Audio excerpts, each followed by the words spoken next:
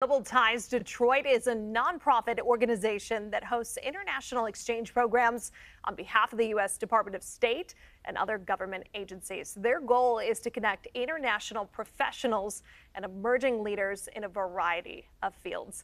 Joining us now to share more details about the organization is the host, Quoc Anh.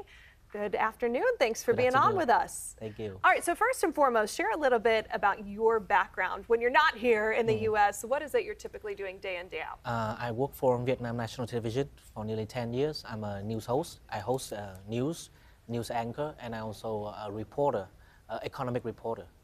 Interesting. Okay, relatable. Yeah. How do you think that background influences your approach to engaging with economic development strategies and organizations here in Detroit? Here we have a program of the Global Ties Detroit, which is a part of United States Department of State. They organize this for not only me, but other 25 of us here. But each of us have one position, one job. And me as a journalist, I don't want to see only in business field or in education field. I want to see it in a larger scale, like how different stakeholders, like business, like think tank, universities, and the government working together to promote economic development. That's what my goals. So you shared with me during the break, you're here for 5 weeks. Yeah. I imagine very little sleep because you're just going to try to be like a exactly. sponge, the true journalist that you are, and soak it all up. What are you hoping to learn from local government agencies, universities, research entities? What are you looking to bring back? Yeah, I'm really honored to be here as a White Sealy fellow of the Department of State, which is organized by the American Council.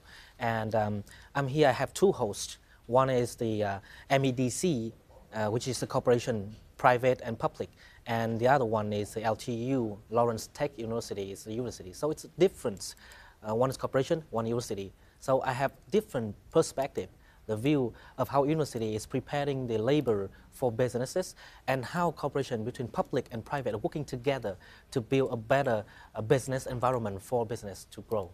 I'm curious, how different have you noticed already things are between here and Vietnam, Southeast Asia? Is it pretty striking off the bat?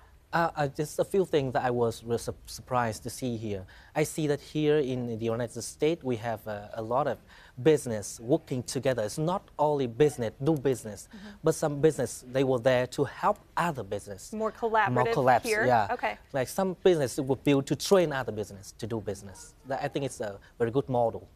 How do you envision your experience in the Global Ties Detroit Fellowship impacting the media landscape when you get back? I believe we will have, three aspects for me as a journalist to cover economics. First is to promote the products that business produce, and then is to promote the policy that the government is doing, and also to get connect with the markets. And we export. Vietnam, we export products. We also import products. So here is the chance that I have to connection with the U.S., the biggest economy and also our biggest export markets.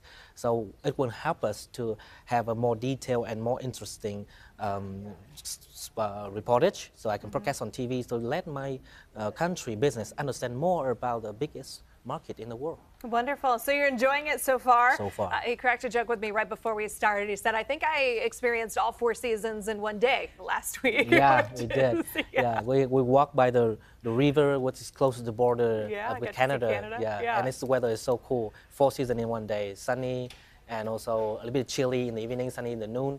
And now it's we're still lucky to have that 2 weeks, and now it started to rain.